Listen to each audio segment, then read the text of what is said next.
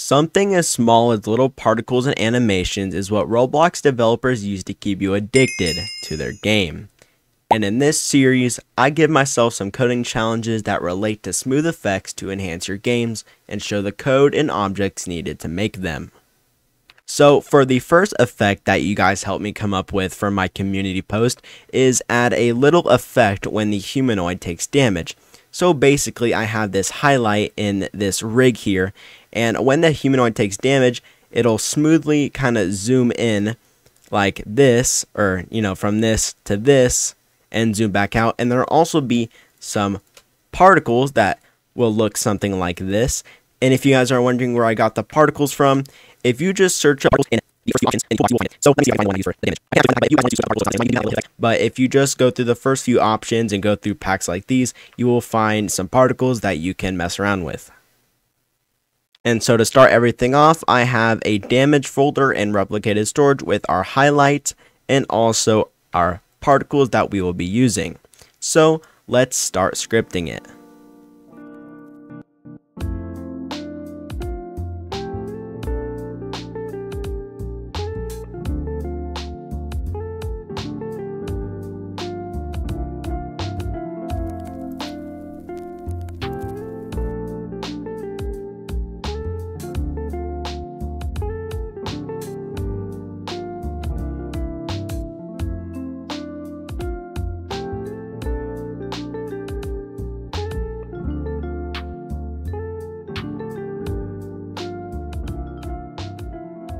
Okay, so to give you guys the basic rundown of what's going on in this script is we have a main function called onHealthChanged, and this returns another function which basically checks if we took some damage, a debounce so it doesn't repeat itself too many times. We are cloning highlights, tweening the highlight, adding particles to our character and playing them, waiting a little bit, tweening it so we don't see the highlight anymore, waiting 0.3 seconds to make sure the particles have played and are over with, and then we are destroying them, waiting until our second tween is completed, and then destroying the highlight completely, and everything resets.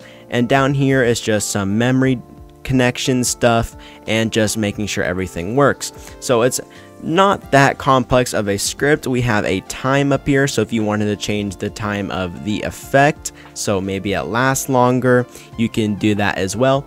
So if we head into our game, I also real quick made this part.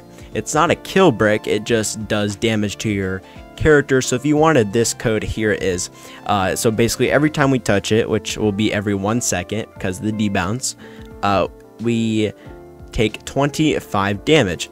So head into our game and then walk over here, walk over the part, and we see that there is the highlight on our character, and there's also the particles, which actually looks really nice. And then one more time, and then we die, and oh, there's a we touch it again so it plays, and then we can do it again, and yeah, there you guys go. So if you guys maybe wanted a little bit more of an effect for your particles, you could change this. I left this at 1 just so it's kind of subtle, but we could change this to an extreme 10 and there will be a lot more particles. As you can see there, that looks really cool. But you guys can do whatever you want with the system, and here is the full code once again if you guys want to copy the full thing.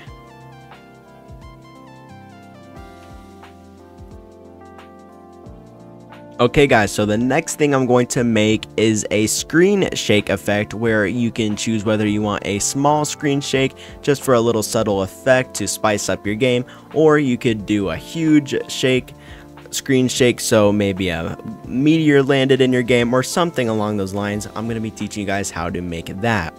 So the first thing we're going to do is insert a module script in replicated storage, because we are going to make 2 global functions that we can call the big screen shake effect and the small one.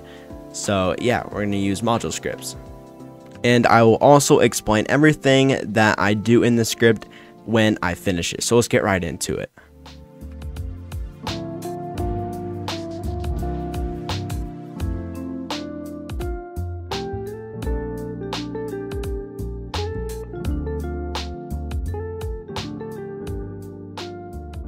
Okay guys, so this should be the small screen shake done, and basically we are sending in a character and a duration, and we're just checking if they are nil or non-existent, and if they are, then we're stopping the script. And then here we are getting a start time, and then we are repeating a constant shake of the camera offset.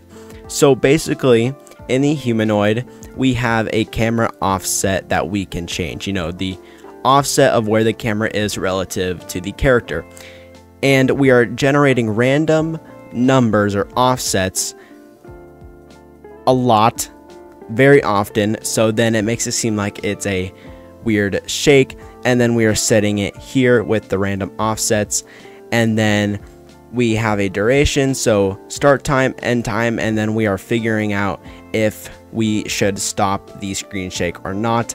And then at the end of it, we are setting the camera offset back to 0, so it looks nice, and it's resetting back to the normal one.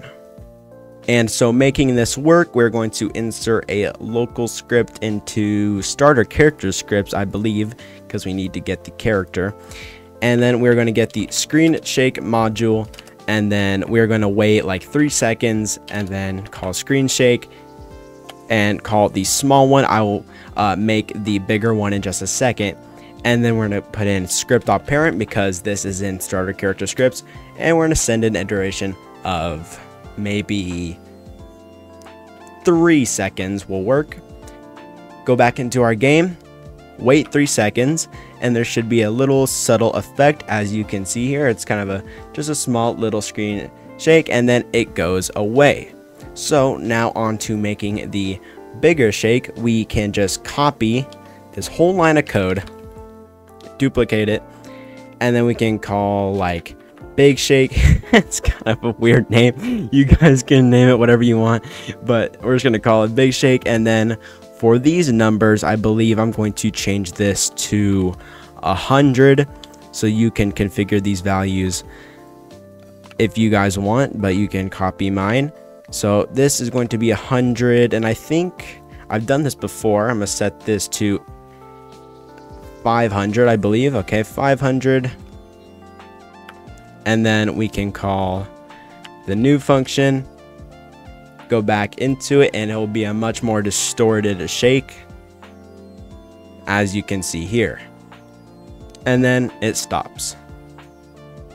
Okay, so the next effect I'm going to make is a type of aura, because that's what you guys requested. So here I have 2 orbs, and they both have trails, and oh, maybe not, or they're just disabled or something, but they have trails in them.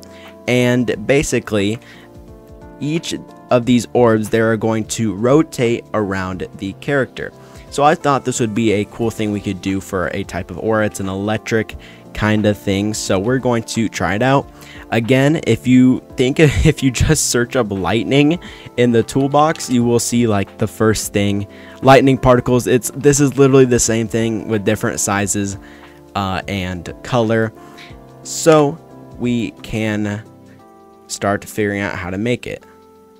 Oh, and by the way guys, I removed the trail ID, texture ID, because there was a texture that made it look small because I was trying to figure out some electric stuff.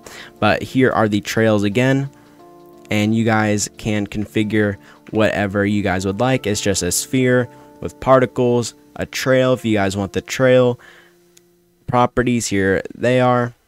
And yeah, now we can start getting into the scripting.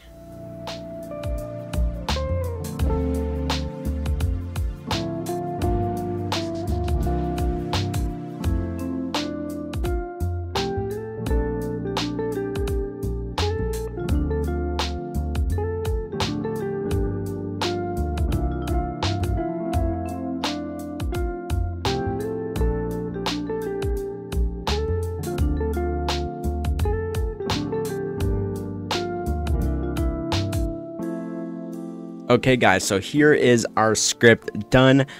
For the orbs, I decided to clone them on the server and set the network owner of the orbs to the player, so it'll make it harder for people to exploit and stuff like that. And in here, we are anchoring the orbs on the client and some settings. And then in here, inside of render step that runs every frame, I is basically kind of like a counter. And we are doing some math here and figuring out 2 alphas for our 2 parts. So the first orb will be on, rotating on one side of the character, if that makes any sense. And then for alpha 2, we are setting orb 2 to the alpha 2 variable, and this is just alpha 1, but we are offsetting it by 180 degrees like I have here, so it's basically on the other side of the character. So when we run this, you see we now have these 2 orbs kind of around our character, and when we walk, you can see they are moving with us, and it's kind of like a cool effect.